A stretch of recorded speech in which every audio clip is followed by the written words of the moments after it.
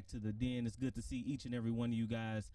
This is a message that I've been thinking about and preparing and ready to tell you guys, because there's a lot of people out here that's going to need this, and I hope it touches and blesses one of you guys out there today. Today, I'm asking the question, who are you? Have you really thought about who you are? It's a simple question, but it often turns into one of the most difficult questions we could ever ask ourselves or be asked. And have you ever thought about that? I guarantee you, if you don't know who you are, there's going to be a million people on social media, in the streets, in your community that's going to tell you who you are and tell you what they think of you and create their own version or identity for you, the identity.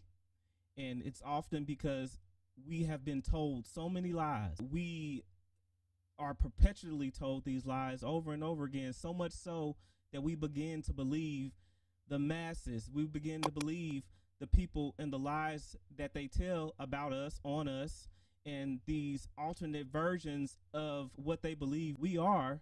We begin to believe it. Why and why not? Why wouldn't you believe it? Because a lot of the times they're your family, your mother, your father, your sister, your brother, your uncle, friends that will continue to tell you that this is who you are. You love these people. You respect these people. So why wouldn't you believe the things that they tell you that you are? But I'm going to tell you right now, that is not who you are. Those are lies. Those are lies from the enemy. These are things that the enemy will place in front of you. That way you will never be able to meet your full potential. You'll be stuck in a perpetual loop of beginning to self-doubt, begin to believe that every negative things that people said about me, that's who I am. And why not? Because the masses say it. Everybody on social media is saying it. All the people around me are saying it. So if they say it, everything on the internet is true, right? That's what they say. But I'm here with this distinct message to tell you that that's a lie. You are so much more than the picture that people are painting of you. And if you don't know this, you're going to have a hard time. This is something that I struggle with. This is something that you a lot of times will not understand until you begin to take your life by the reins. When you begin to turn yourself and your life over to Christ, then all those things that were messed up about you, that you thought that was messed up about you, that people talked about you, the enemy's going to bring all that stuff back up to derail the mission that you're here to do. Many of you been to a job interview and you're nailing it, you're rocking, you're crushing the whole interview, and then the interviewer will ask you out of nowhere, who are you? And you tell them, you know, I like to do XYZ. I go out and I run and I skate or I bike and I play PlayStation, and they'll be like, not what you do, but who you are. Who are you? And it begins to turn into this back and forth thing where it's frustrating. I believe myself that the enemy is making this your identity such an issue, because if more of us understand who we are, what our assignment is, what God wants us to do in this life in order to bless the people around us, in order to tell people our testimonies, if the enemy stops us from doing that, he's won. So of course, a thing that is so simple begins to be a thing that is so hard. And I'm here to tell you, if you're thinking about being an entrepreneur and you're praying to God, if this is something you want to do, you're praying and asking different questions about what he wants you to do in life. It's much more difficult if you don't know who you are. And a lot of the times we don't meet our potential or won't know who we are until we relinquish our own devices and turn ourselves over to God. And it's so frustrating because you get people out here that's telling you that all you have to do is go get an education, and then all you have to do is be a doctor or a lawyer or whatever it is that they want you to be, right? Because that's their wish for you. That's their identity for you. Their idea of being successful is for you to do those things. And we know this is not the truth. We know this is a lie, because how many people take themselves out of this planet because even though they are intelligent, even though they are gifted, even though they have all of these different things about them that is true, it's not what they're meant to do on this planet fully. And I know people tell us all the time it's not about what we like or living our passion. In some ways I agree, and in some ways I disagree. But there is such a thing as living and working and operating in the gifts and skills that God put you on this planet to work under and work through. And the people on this channel are beginning to realize that, right? You're beginning to realize that you're sitting there making a lot of money working in this cubicle, but something's just not right. Something's pulling at your heart and telling you this isn't the end all be all. People around you telling you that all you have to do is work these 30, 40, and now shoot, look at us, the millennials. We might not stop working until we're 105, and continuing to tell us that all you have to do is work this job, put money into your 401k, which are not bad things, but then you retire and then you go into the dirt.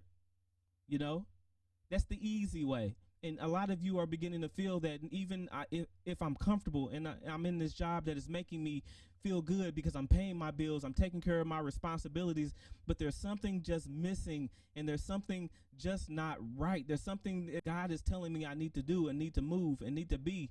And I just don't know what it is. And a lot of us don't know what it is because a lot of us came up in this social media world that's telling us who we need to be. We're looking at the people that are living their identities on these yachts and boats and stuff that they rented out, and telling you that this is what you need to do and this is what you need to look like in order to be liked and successful. And then we look at our lives, and our lives aren't anything like that. And then we begin to question God about why we're even here. How is it that these negative people are out doing everything that they want to do and living the best lives, and us not knowing that those are identities as well? Those are things that are shadows that are cast on us to make us feel less than, so we won't go out and reap the benefits and sow seeds of well-being into others, and then we begin to wilt and dwindle into something that God never meant for us.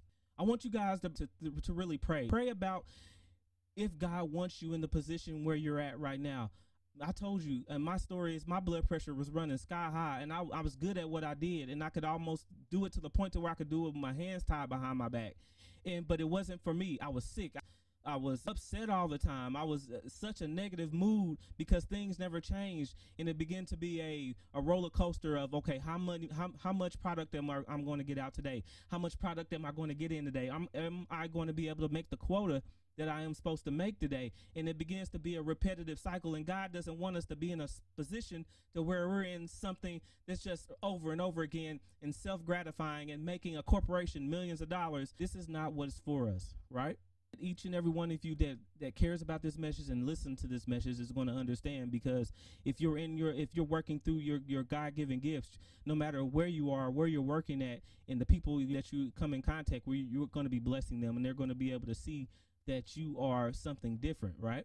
They're going to see that something is different about this person, and whether entrepreneurship is for you or not, and where you're either in that place that God wants you to be, people are going to see that. It starts with us giving our lives over, right? Trusting God. Ephesians 1:5 sums it up as, if you having faith in Christ, you are adopted into the family of such, right?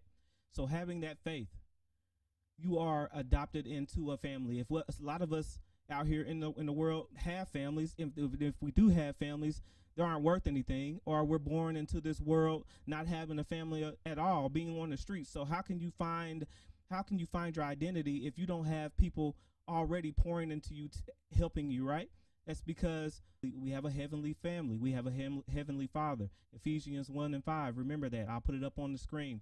You're adopted into a new family. Having the faith and belief that we are all brothers and sisters in Christ, and those are the people that are supposed to sharpen each other, right? Iron sharpens iron. We don't have earthly family. We're supposed to have heavenly family. That's number one. Look at John chapter 1:12 and 13. It's all centered around us being believers and having the faith in Christ to know. But we're all here on some sort of mission and supposed to have each other's back in this family of Christ. If we have a real good family friend, and I won't even say it's a friend. This is a family member. We're no longer friends. We are family and brothers and sisters in Christ. Before we ever had these discussions, I never did understand how important it is for each and every one of us to be grounded and rooted in our identity. And it's until we had the discussions, because said person is a life coach, a spiritual life coach, and I never did understand how much what happened to me in the past, the way things happen. You know, God bless our mothers and fathers for putting us here on this planet, and they do and have done the best they can. But in some aspects, they drop the ball, and we're just going to have to be okay with that. I know a lot of us don't like talking about mama. We can talk about daddy, but we don't want to talk about mama. But that's a whole nother message. But there are things that that generation did not put into us that we should have had to keep us grounded in who we are. This thing as our identities is so important. It's so important because who you are and you're wrestling with your identity, you won't be able to make the content that God tells you that God tells you or wants you to make.